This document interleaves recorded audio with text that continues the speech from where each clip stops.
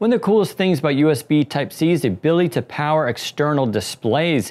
Not only that, we can now have portable displays. Today, we're going to take a look at the HP EliteDisplay S14, a new portable screen that you can take along with your Surface Go. Stay tuned.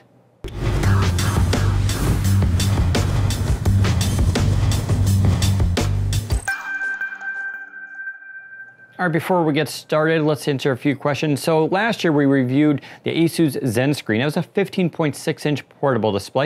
It was really kind of cool, mostly because they were one of the first major companies to have one on the market. Now HP is back here, but theirs is a 14-inch, and I actually like it a lot better for those who travel. After all, 14 inches is a little bit smaller and easier to manage. The thing weighs 2.2 pounds, about 1 kilogram. It's 1920 by 1080 resolution with a 60 hertz refresh rate. It has a bunch of abilities there for brightness and color contrast. More importantly, unlike the Zen screen, this is a all matte and anti-glare display. So for those of you who work on productivity and like to look at documents all day, well, this will be a lot easier on the eyes. It's a good thing to contrast with something like the Surface Go, which is a little bit glossy. Also, something like the Surface Go obviously has a very small screen, so 10 inches versus 14 here, and it just works well. Now, if you're curious about USB Type-C and how this works, yeah, this is a single cable that connects between the display and the Surface Go, or any laptop out there like the MacBook X Pro or Surface Book 2 that has a Type-C port.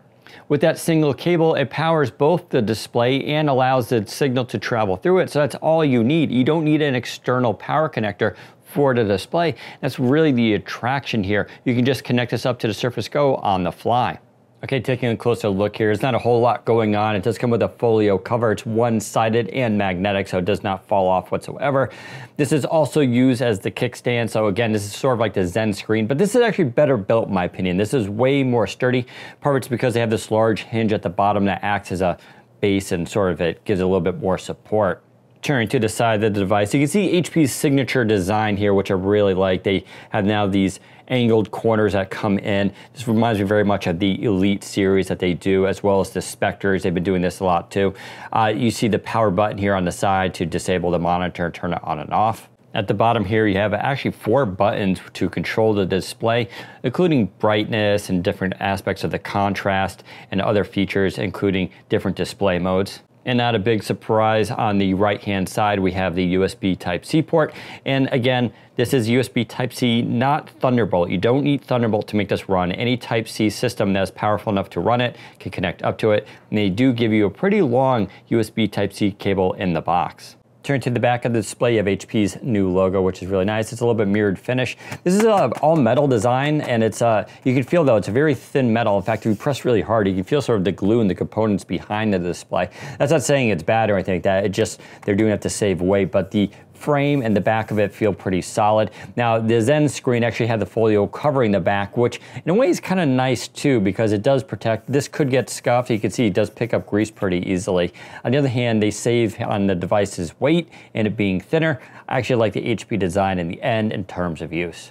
Okay, let's bring it all in. So I got to use the EliteDisplay while I was in Berlin for IFA 2018, and it really helped me a lot in the hotel room. I use it with the Surface Book 2, but I also use it with the Surface Go, and it just worked very well. I really like the matte display here. I'm a huge fan of that. It's just easier to look at.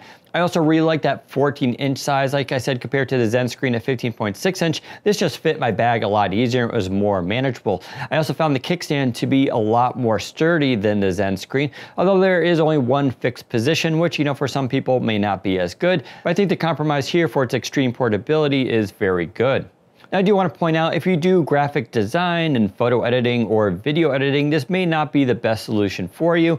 After all, the colors are a little washed out compared to something even like the Surface Go. And that's just part of the trade-off here with a portable display. They're not going to be quite as good as, say, your big 27-inch one at home.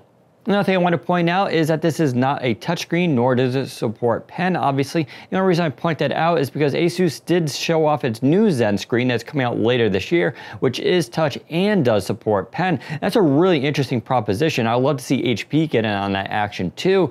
That obviously opens the device up to a lot more possibilities, but for now, if you're looking for that, this is not going to be your display. Now, it does cost $219, and depending how you feel about that, that's either very good or very expensive. But I think for people who need productivity on the go, especially if you're using something like the Surface Go, which is a obviously smaller 10-inch screen, this will help you use that device for a much longer time. But in terms of value, its overall build quality, and its use in my case, I'm very happy with the EliteDisplay S14, and I can give it a high recommendation. Alright, so that's a quick review of the EliteDisplay S14 from HP. Now if you want more information about this device, make sure you go to the description below. And as always, give us a thumbs up and don't forget to subscribe. Thanks for watching. Take care, everyone.